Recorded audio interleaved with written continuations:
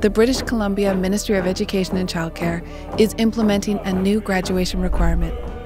It will ensure all secondary students complete Indigenous-focused coursework in order to graduate from BC's K-12 education system. This Indigenous-focused graduation requirement will ensure that all BC students have the benefit of the knowledge and perspectives and ways of knowing of Indigenous cultures and people who have lived in British Columbia on these lands since time immemorial.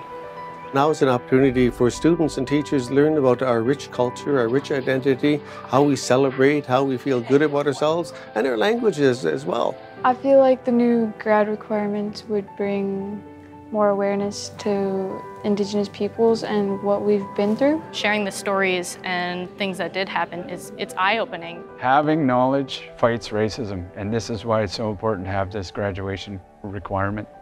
I don't know if any of our efforts really will give back to the lives lost during the residential schools and colonial times, and even the suffering now, but it is a step forward in humanity and equality in Canada.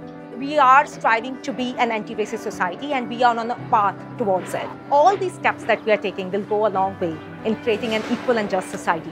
Teachers want to build an inclusive school. Teachers want all of the students, Indigenous and non-Indigenous, to feel empowered leaving the class. Right now we're kind of figuring out who we are, and when we go out into the world we'll have that new perspective. I think BC and Canada will benefit from it because the next generation of world leaders and people who will be in the workforce will all be properly educated. People who are in high school right now are basically the future politicians, and lawyers, and just people who can make change. Maybe even Prime Minister.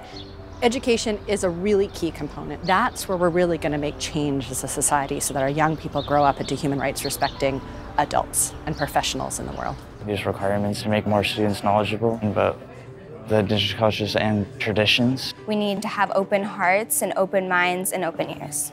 There's a lot of positive stories we can tell through curriculum, through this initiative, that it'll make a better British Columbian citizen going forward. As of the 2023-24 school year, all secondary students are required to complete 4 credits of Indigenous-focused coursework in order to graduate. To meet the new graduation requirement, students can acquire these credits several ways, based on each school or school district's specific offerings. These include completing 1 or more existing provincially developed courses such as English First Peoples, BC First Peoples, or Contemporary Indigenous Studies, a First Nations language course at the grade 10 to 12 level, or a locally developed Indigenous-focused course that meets specific criteria. There will be no increase to the total number of credits required to graduate. Some of the Indigenous-focused provincial courses may also meet other graduation requirements for English and social studies, in addition to the new graduation requirement. What we're doing is we're putting truth, reconciliation, and justice into practice.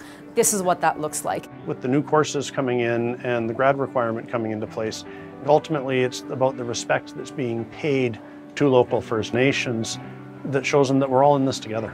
We're seeing kids take pride in who they are. We're seeing kids shine. Now we'll have a generation of graduates who have had an experience where they've come to understand the histories, but also the richness of First Nations cultures and perspectives and worldviews.